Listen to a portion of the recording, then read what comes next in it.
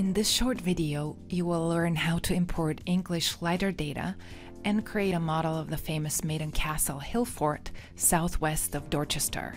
Coverage of the English LiDAR data is about 70%, so you have to check whether Maiden Castle is covered.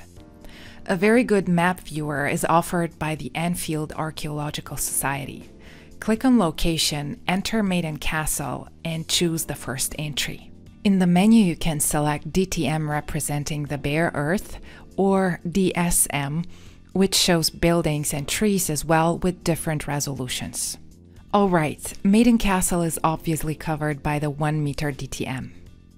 Go to the DEM Data Sources page on our website, scroll down and click on United Kingdom, England to open the Environment Agency's Open Data portal. Enter Maiden Castle and choose an entry in Dorchester. Zoom in and notice that Maiden Castle lies in the northeastern quadrant. Expand the LiDAR Composite Digital Terrain Model entry to show the list with the available 5 x 5 kilometer tiles and look for the 1 meter DTMs.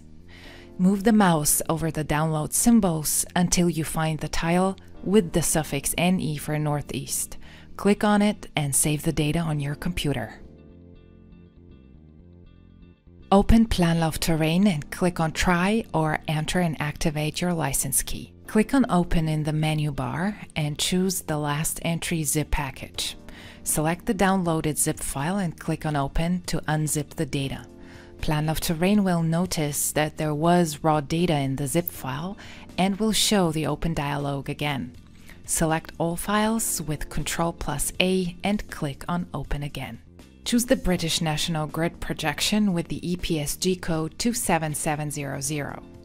Click on Show in Bing Maps and drag the white dots to adjust the area that you want to import.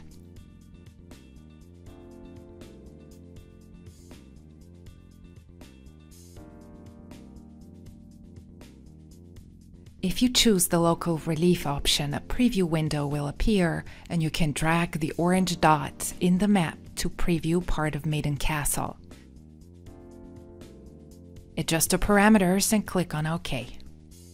Make sure that the mesh decimation option is checked and click on Import Grid Mesh to start the process.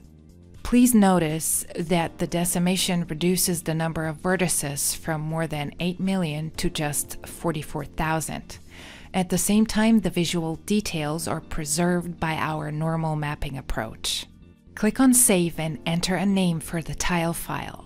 Planlauf terrain tile files contain model data such as vertices, triangles, normal maps, and local relief data.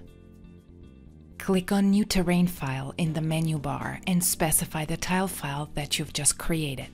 Planlauf terrain files are text-based project files that reference the binary tile files and contain all the data about pins, tracks, and other project-specific settings.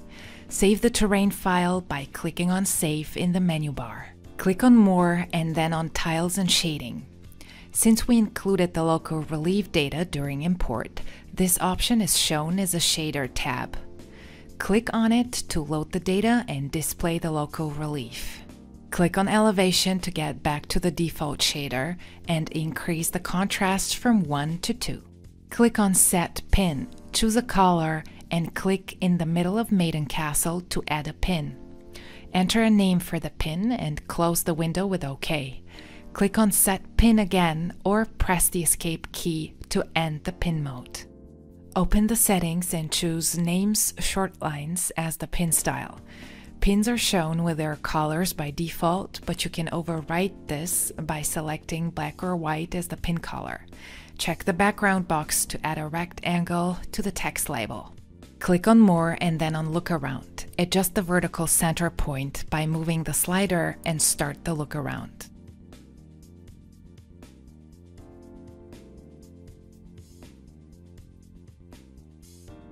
Alright, that's it. Please have a look at the new manual to learn about all the other features of planlauf terrain. If you have any questions, please send us an email to terrain@planlauf.com.